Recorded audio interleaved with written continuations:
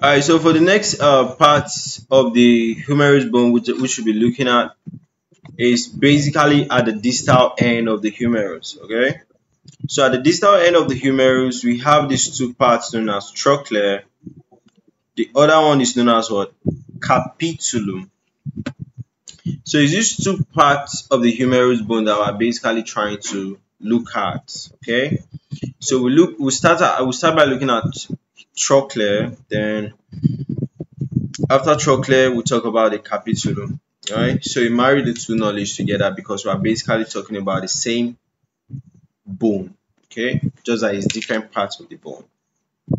Now, for trochlear, we say that trochlear is located at the distal end of the humerus and is basically what? Medial.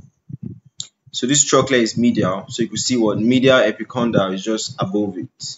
Okay, so that should help you locate it.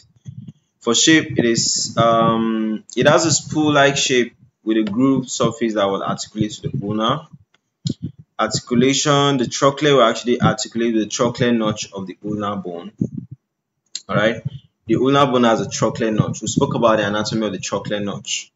So the trochlear together with the trochlear notch, they form the hinge joint of the elbow. So it basically allows for flexion, for you to be able to do your hand like this. Okay, so function is what? Elbow joint formation and also stability of the elbow joint. The next is what? The capitulum of the humerus. Capitulum, if trochlear is medial, then capitulum is definitely what? Lateral. Okay, so say for the location, the capitulum is located on the distal end of the humerus. Okay, it's rounded, has a dome shaped articulation, articulates with the head of the radius. And this will now allow the radius to be able to rotate, and thus it will enable pronation and supination of the forearm. Functional, it functions in elbow joint formation and also flexibility.